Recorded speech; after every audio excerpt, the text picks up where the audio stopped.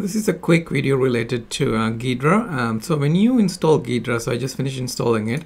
If you run Ghidra as it is from the desktop, you'll find out the scaling. Since Ghidra is mainly decided to run on Windows machines and Java, it's built on Java, so it's kind of get weird long scale. So if you follow the instruction on the homework, you could fix it, but I'm showing it here again how to do it.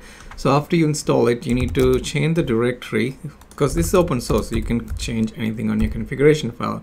In the OPT directory on Ghidra, there's a folder called support. Okay, so you go into the support folder, you'll find out there is a configuration file called launch properties. This is basically the properties done for launching. So if you go to launching, if you go into nano launch launch.properties and then open the file, if you go, this is all the different configuration. We're not worried about everything else. The only thing we are worried about here is the heading with the, let's see if I can find it. Shouldn't be, this is not a very big file because basic configuration, the Windows settings, where are they? Here. The following effect rendering on different platforms. In this, you're on a virtual platform, you need to change few things to figure it out. This might work differently if you have a Mac. I'm running on a Windows, so only thing I change here is the Java UI scale to 1. Okay. Oh, so you go find it. I'm on Nano. If you use a VI editor, you have to use a different way to change them. You might want to change, for an example, this one here, Java to xrender to true to false. So you're gonna have to play with the settings.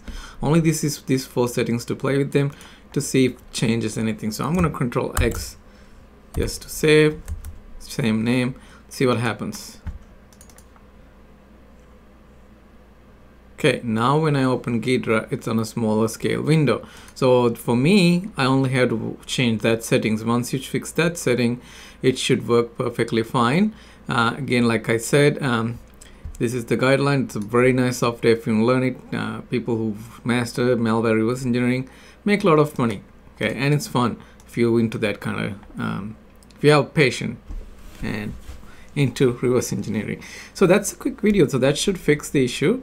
And then all you have to do is like create a new project. Okay, I don't have the malware file here.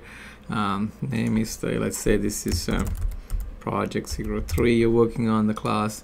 Once you add the project, okay, you go to file, you import a file. This is where you add the malware. Like let's say sample, this is for an example, it's a malware file. I don't have the malware file on this machine. Once you add the file, it shows up down here, double click on it, it should open on the debugger. So this is a debugger. This is the debugger that actually you can run through malware, designed by this is first developed by NSA. So I'll stop there, let you explore the software.